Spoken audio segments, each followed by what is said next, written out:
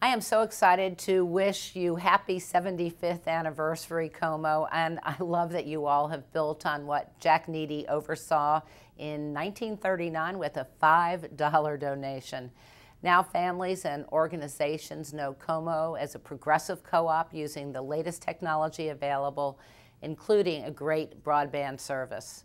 It took talent and dedication and perseverance, but you all have succeeded, and your success offers a great model to others in Co-op Nation. Of course, Co-Mo is pretty special to me because I remember when I first came to know you all when I represented our gorgeous Ozark region in the U.S. House of Representatives. Then you all were active in discussions about energy policy and the future of rural communities, and I think we did some positive things for rural Missouri and rural America in the Congress.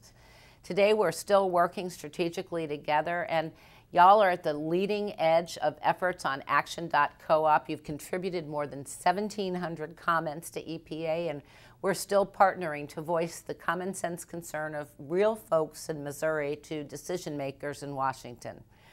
Your leadership in communities across the region extends well beyond the polls and lines, and that deep commitment that you have in economic development and community projects, that really provides opportunity.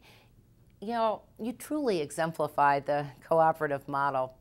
It is so impressive how you're innovating to improve member satisfaction through communications tools. I love your use of social media and podcasts to keep your members informed. That's really exciting, and you are succeeding beyond expectations and really meeting the challenge of engaging with your members where they are. Continuously providing safe, reliable, and affordable electricity, well, it's not always easy. In fact, it's much easier to take it for granted.